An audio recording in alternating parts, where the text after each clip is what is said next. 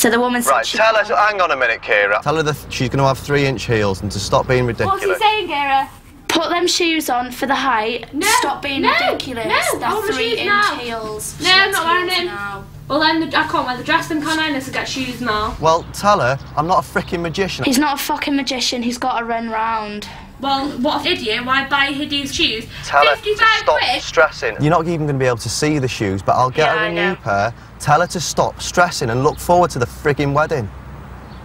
All right, tell her I'm not impressed with this at all. Tell her it is our wedding day tomorrow and she's flapping over a 20 quid pair of shoes. He's sorting them out now. He said you just need to try on 3 inches and then he's going to go and get you another pair of shoes.